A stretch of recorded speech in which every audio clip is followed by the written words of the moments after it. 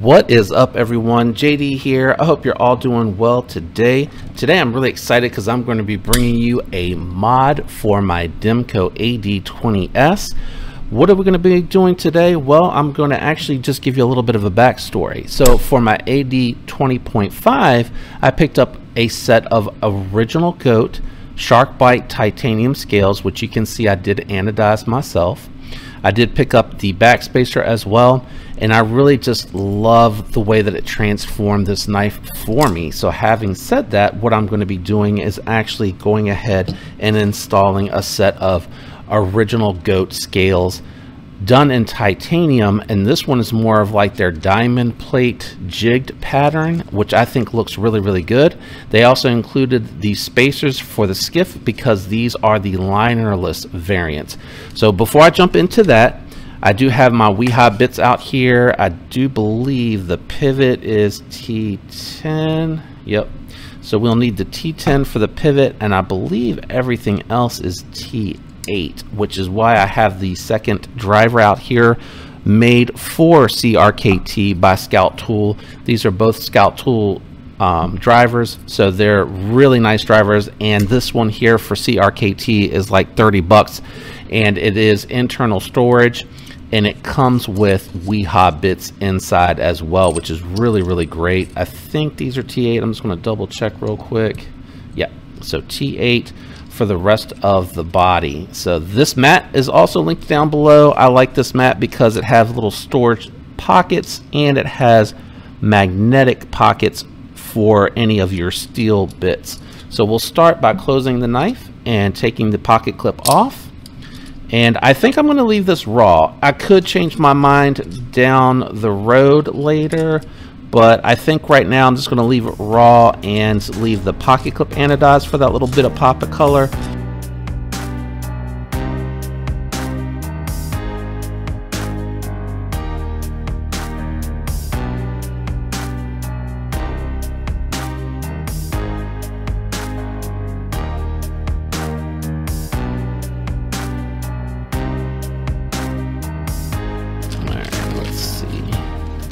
Yeah, so as you can see here, you're no longer going to need the liners.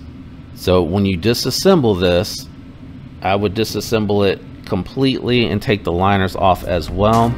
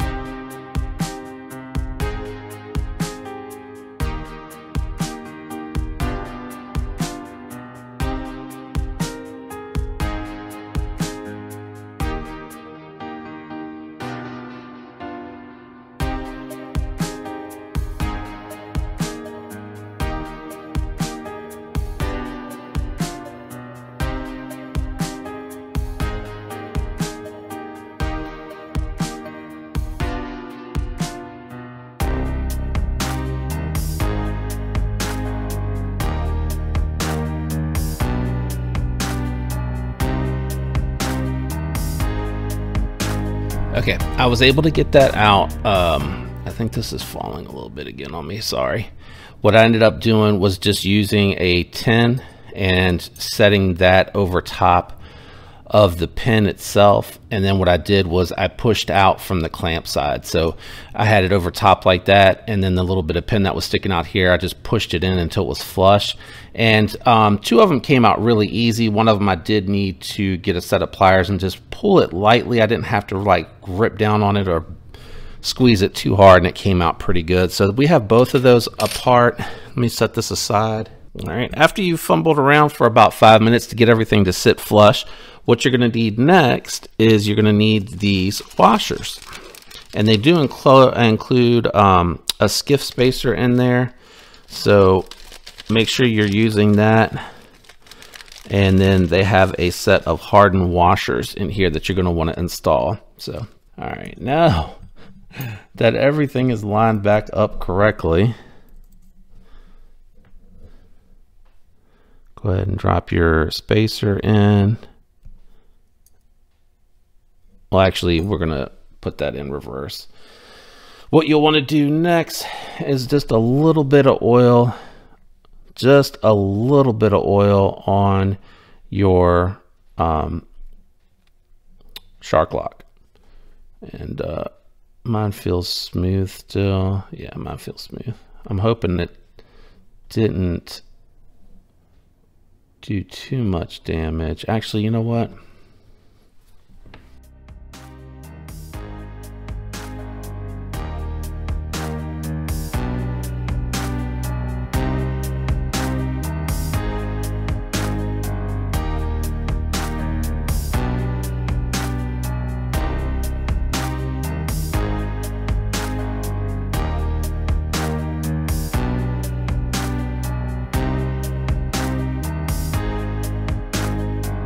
You put a little bit of lube. I don't mind putting a little extra in the pivot here when it's a metal material, because I feel like it's not gonna impact it as much. And then I just do a little spin and try to put a little on the top as well. And then go ahead and install your washer and skiff spacer over top like so, and you should be good to go. Go ahead and reinstall the outer shell here. Should go together nicely because they gave you a little bit more tolerance here. There we go. And then that's it. Now you just need to install your pivot.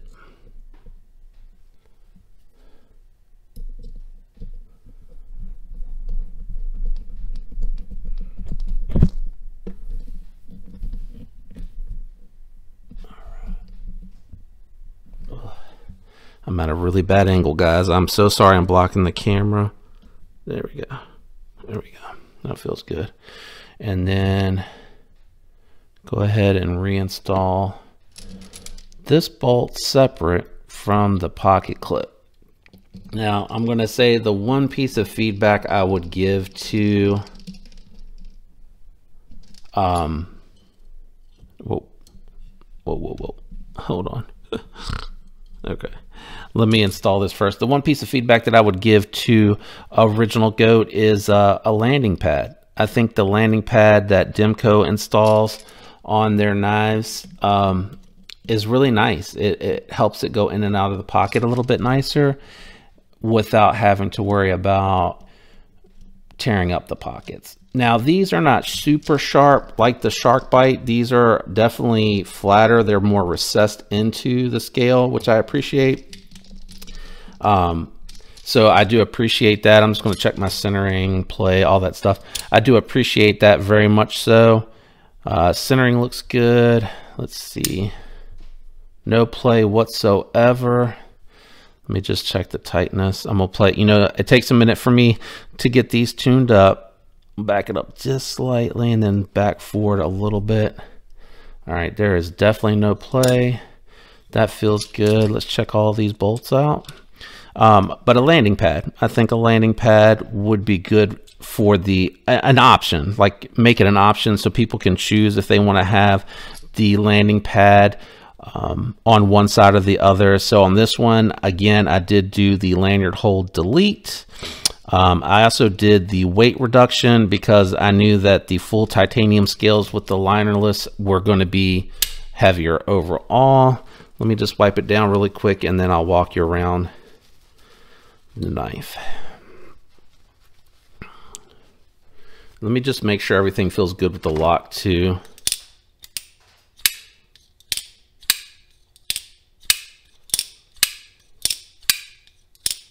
Trying to decide if I want to. Yeah, so I would say try to find something different to pry it apart. I don't know if you're going to be able to tell on camera, and I'm at an angle again. This thing just keeps falling on me. No matter how much I try to fix it, no matter how much I try to fix that thing, it moves around. But it did just a little bit here and here on the shark lock itself, just kind of made like this littlest bit of a mark, but I think overall this looks really good. This is what I was expecting it to look like. I have a little bit of pop of color with the pocket clip, so it's not monochromatic, but if you wanted to, you could winx this, and then I would recommend polishing it up if you wanted it to kind of match the look of the rest of the scale. I don't think I want to anodize it at this point. I'm just going to ride with it like this for a little while. I'll probably do a 3-month checkup, maybe even a 2-month checkup, just to see how that grease is holding up, because I did put a very thin layer on there, and the tolerances are so tight anyway that it's going to be really tough to tell how well it holds up. But this is very similar to what you see on the Chris Reeve knives in the pivot, which is why I wanted that. It's a very good grease, and this will be my first knife testing it, but with it riding directly against the scales as opposed to the liners, that's another reason why I wanted to do that. But these feel really good. I love the texturing. I love the fact that it's not, it provides grip, but unlike the Shark Bite, which actually protrudes up off of the scale and you actually have a little bit more pokiness going on with these, this gives you that grip without it being a saw. So maybe just with the Shark Bite, I would probably recommend them offering like a landing pad, because it does saw going in and out of the pocket. Let me know what you think. Did you like the way that this turned out? Again, these are original goat. They make aluminum and titanium. The aluminum is a little bit more affordable. Try to leave that there without shaking. I'm like leaning over the table. But really good scales. These are the second set of scales I've had for them. I know that they make some for the Deca as well that are aluminum. I haven't seen any titanium for the Deca, but man, this is really nice. This came out great. Love the look at this.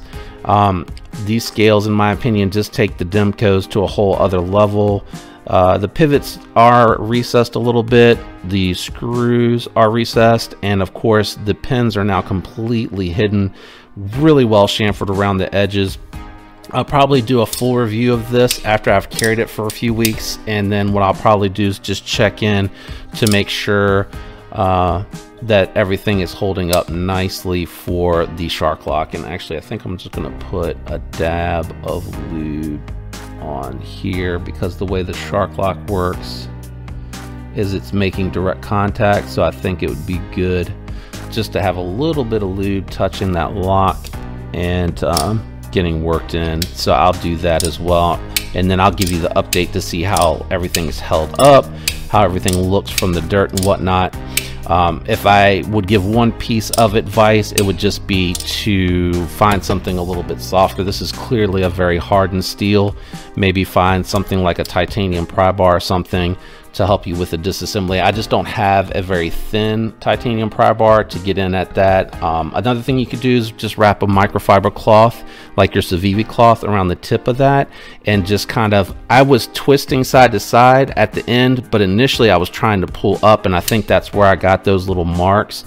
It's really hard to show it up on camera, but it's right there.